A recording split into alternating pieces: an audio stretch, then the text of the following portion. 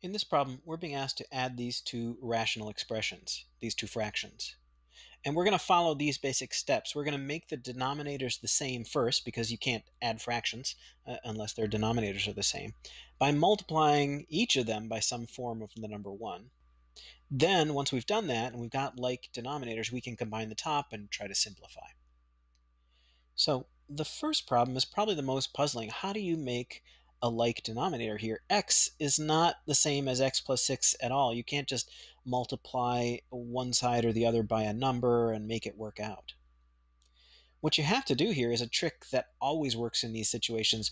You take one fraction and you multiply it by the denominator of the other one over itself.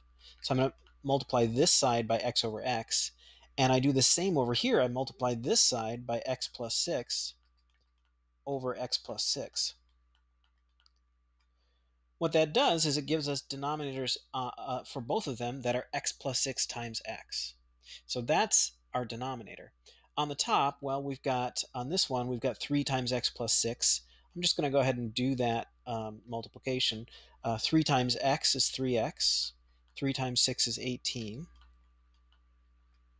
So that's the fraction on the left here. And the bottom, I'm just going to leave this sort of in this factored form, x plus 6 times x. It's not really any simpler to multiply it through, so we'll just leave it like that. So that's the left-hand side. Let's do the right-hand side. That's a little easier. On top, you have 4 times x, so 4x.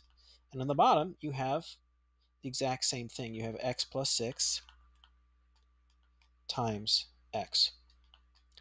Now we have like denominators, so we can just combine the tops. So I've got 3x, 4x, and 18. So that is 7x, 3x plus 4x is 7x, plus 18.